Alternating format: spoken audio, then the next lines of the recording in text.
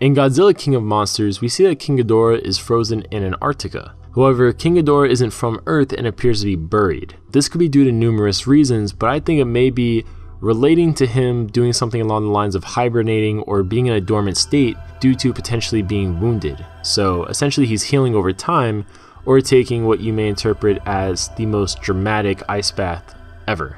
All bad jokes aside, when King Ghidorah wakes up, a lot of questions are going to be asked, such as where is he from, why is he here, and in many iterations, King Ghidorah is an alien dragon from outer space. That's probably what they're going to go with in this movie. With this beef between the two of them, many people are also going to wonder in universe when they come in contact, why do they hate each other so much? And I think the question stems from not only King Ghidorah's origins, but also just basically what he represents in general. In the Millennium series, there was a thing with the monsters where they were guardians. Each one kind of had a certain title. For example, King Ghidorah was the god of the sky, Mothra was the god of water, and Baragon was the god of earth.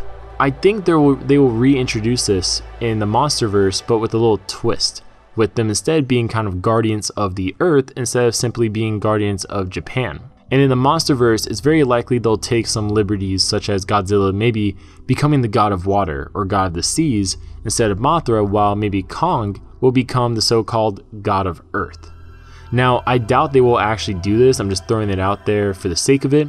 However, in the movie, I think more likely we'll get something along the lines of maybe King Ghidorah is still the god of skies. He may not be the original god of skies.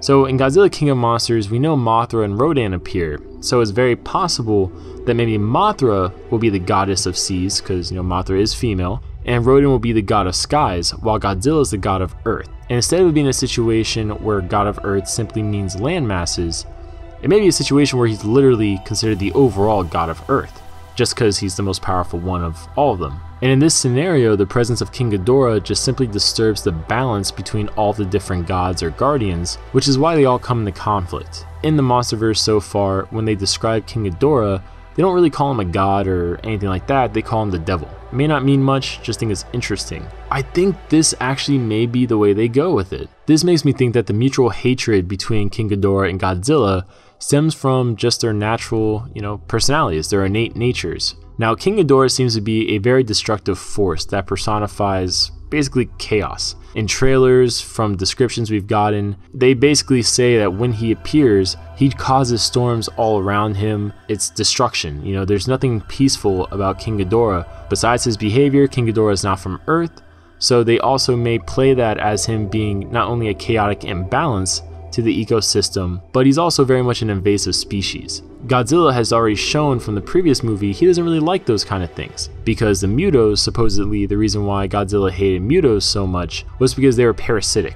Now this comes in conflict with creatures, like I said, such as Godzilla, or even Mothra really, because they seem more benevolent, more peaceful, and for Godzilla in particular, he is the apex part of the earth, and he's been that for millions of years from what we've been told, since they claim he was around since the Permian period. And the Permian period was very long ago. I mean, if you look it up, it says it was from 299 to 251 million years ago. Godzilla's kind of being a little bit of a stereotypical old-timer here, was probably one to preserve the status quo.